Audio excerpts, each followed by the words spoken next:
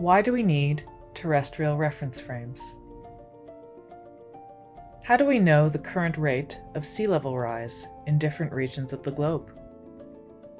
How do ships at sea, aircraft in flight, or self-driving cars know their position accurately enough to ensure a safe arrival at their destinations? How can we quantify deformations and displacements of the Earth's surface that are caused by climate change, natural hazards, plate tectonics, seismic activity, or the melting of ice caps? How do engineers and surveyors determine the correct path of a tunnel during construction, or ensure accurate property boundaries? How do remote sensing analysts determine the position of imagery and data from Earth-observing satellites? How are we able to determine the position of something on the surface of a constantly deforming Earth and compare it to positions determined decades earlier? How can we ever truly understand the dynamic of the planet we call home? The answers to these questions, and many more, all have one thing in common: a terrestrial reference frame. Schematically, a terrestrial reference frame is a gridded mesh with 3 perpendicular axes, x, y, and z, co-moving with the Earth. The intersection of these 3 axes coincides with the center of the Earth, with x and y axes pointing to the equator, and the z-axis oriented toward the North Pole. This framework allows us to communicate the location of any point or object, be it on the Earth's surface or in near space, with 3 values called coordinates, each representing a place on one of the 3 axes.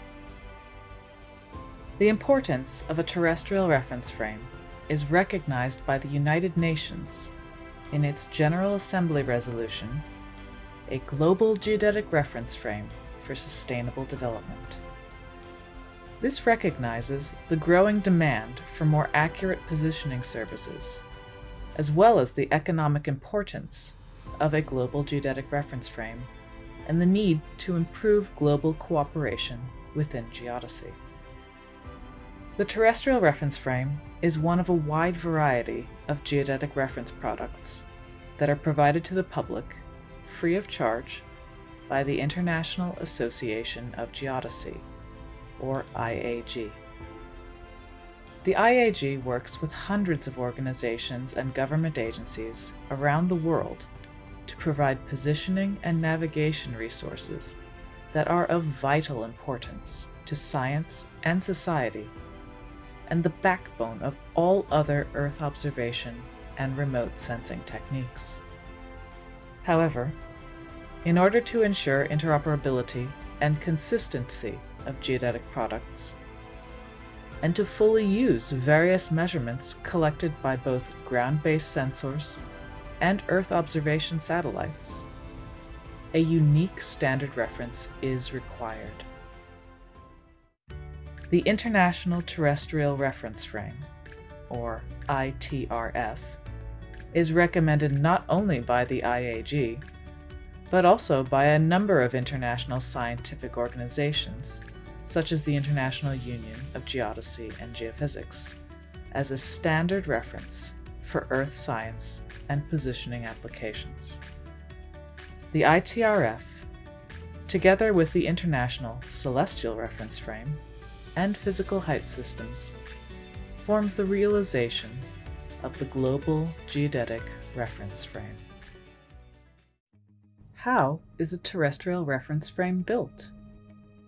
The ITRF is a collaborative international effort built with investments from national mapping agencies, space agencies, universities, and research groups.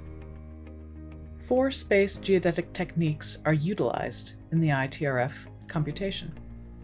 They are Doppler orbitography and radio positioning integrated by satellite, or DORIS, Global Navigation Satellite Systems, GNSS, Satellite Laser Ranging, SLR, and Very Long Baseline Interferometry, VLBI, which uses radio telescopes receiving signals from distant extragalactic radio sources called quasars.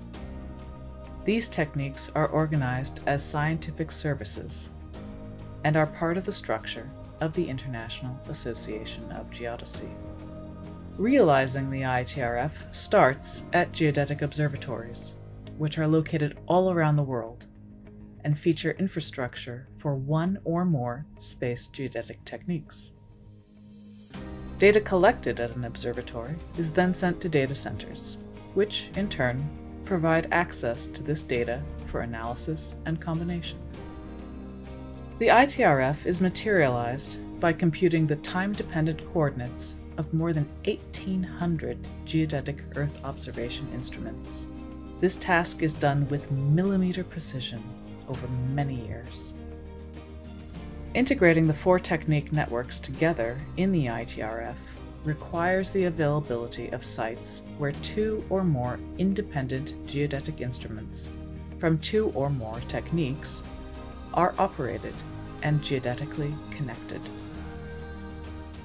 Such co-location sites are fundamental for the realization of the ITRF. Furthermore, merging these different techniques allows the evaluation and validation of the observation quality and accuracy, as well as enabling the generation of other geodetic products.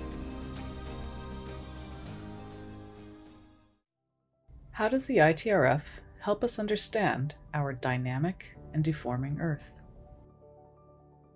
Coordinates in the ITRF are time-dependent due to the constantly occurring changes in our planet's shape. These changes are caused by a number of geophysical processes, such as plate tectonic motions, and are illustrated by the horizontal station velocities of the ITRF solution. Moreover, the ITRF is also used to model, detect, and understand displacements caused by natural hazards and disasters.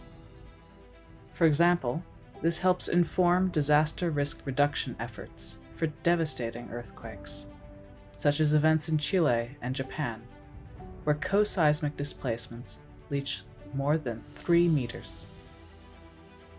This information also helps island and coastal communities better understand and reduce their disaster risk.